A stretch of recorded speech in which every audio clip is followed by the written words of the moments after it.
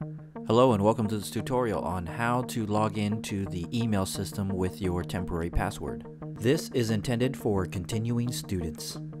First, navigate to student.laccd.edu, and for your username you're going to type in your student ID.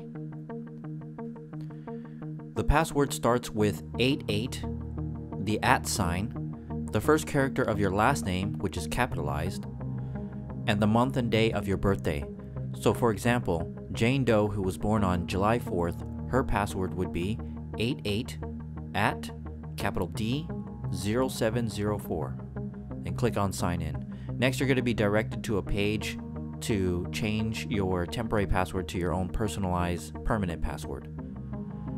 This password must be at least 7 characters and must contain 3 of the following: an uppercase, a lowercase, a number, or a special character. For the old password, you type in your temporary password and then type in your new password twice to confirm it. Then click on submit.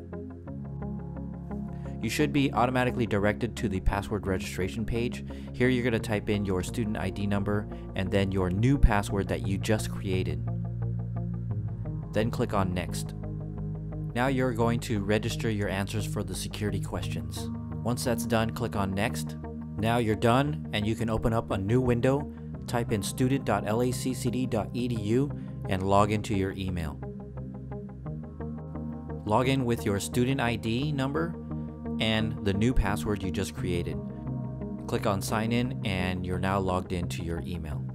Be sure to subscribe for more videos on how to log into the new student information system.